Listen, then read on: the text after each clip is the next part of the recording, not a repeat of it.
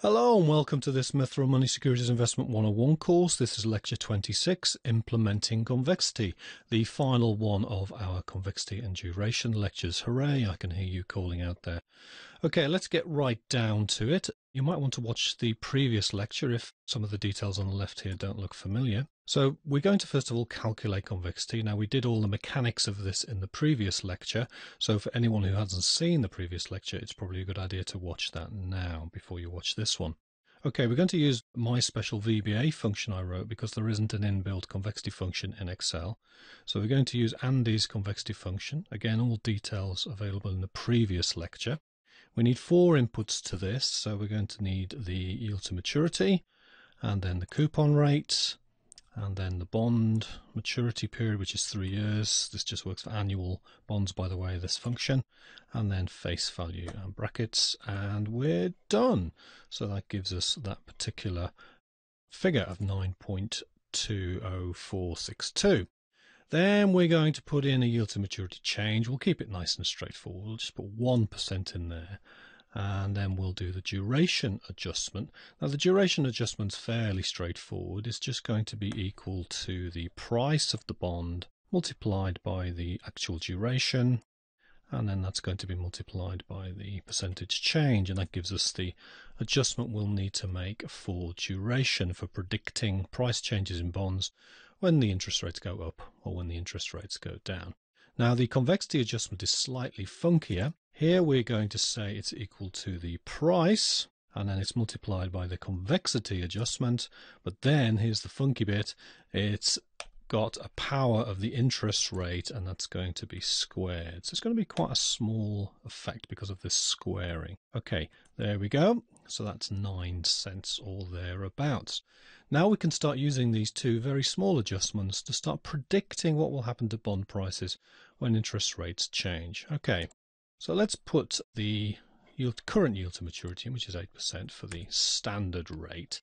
Now at the standard rate, the duration, the actual, and the convexity adjustment will all be the same. So let's just put in the same price each time. And that's just going to be the basic bond price here on the left. So, okay. Now what we'd like to do is we'd like to take interest rates down by that much. So nice and simple in our little table here, that's going to be equal to the 8% current yield to maturity take away the possible reduction in interest rates to 7%. And obviously we'd like to do that with the interest rates going up too. So this is going to be equal to 8% plus the interest rate adjustment.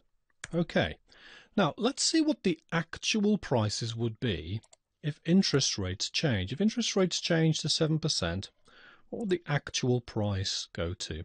We would never normally do this in the real world because there's an infinity of potential interest rate changes, and there's an infinity of bonds, and there'd be an infinity of computer data centers having to calculate this stuff, and it would be far too expensive. There'd be more computers in the world than there would be microbes to calculate these things. So we don't actually do this in real life. But just for the sake of a yardstick in this lecture, let's actually work it out. So that's going to be equal to -1 multiplied by the present value of the interest rate, which is there, and then the number of periods, which is the bond maturity, because it only works for annual bonds in this case, then the payment, which is there, and then the face value, which is the face value, which is that value there, and then it's going to be standard, so it's going to be the end of the period, and that gives us 105.25, which is $3 or so higher, or $2.75-ish higher than the price at the moment at 8%. Of course, because when interest rates go down, bond prices go up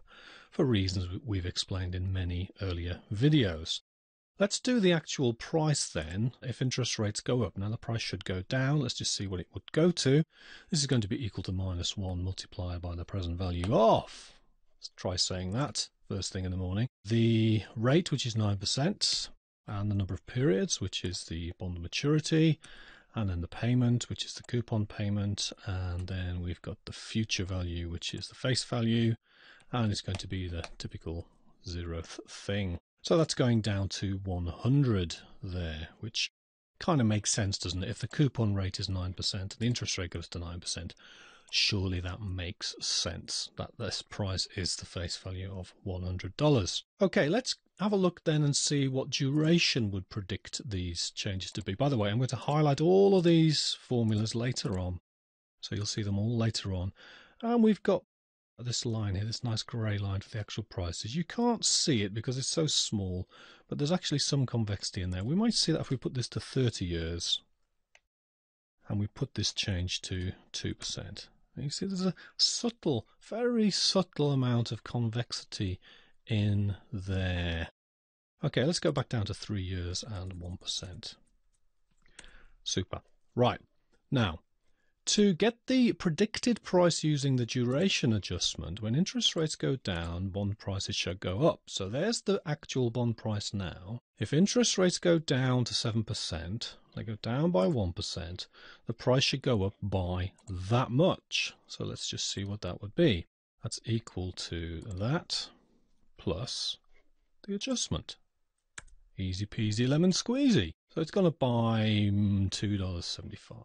Okay, so it's not too far away, look, from the actual price. It's only 5 cents away from the actual price. That's pretty good. So for small durations, small maturities, small interest rate changes, duration's pretty good. Now let's look at it the other way. So when interest rates go up, the price should go down. So let's just see what happens. There's the price, and then we take away the adjustment this time.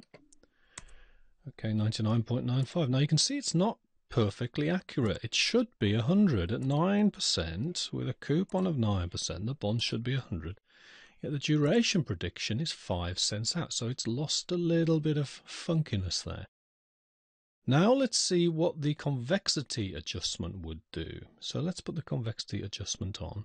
So this is going to be equal to that. We add on the duration adjustment. We always add on the convexity adjustment because it's always a positive adjustment. Remember, as interest rates go down and down and down and down, they have more and more and more effects. So convexity will always be adding on more than you think. And as interest rates go up, the convexity effect gets less and less and less and less. So again, we need to add on cash to prevent the price change going down so fast. Hopefully that all makes sense. You can see again the price is slightly higher. Now if you look very, very closely at this, we can see there's a subtle difference here at the ends here. We'll magnify these changes very, very shortly. Let's just do the final one. This is where things get interesting. Here we start with the basic price and then we take off the duration effect. But then we add back the convexity effect because as interest rates go up and up and up, they have less and less and less effect. So we shouldn't make the change down quite so big.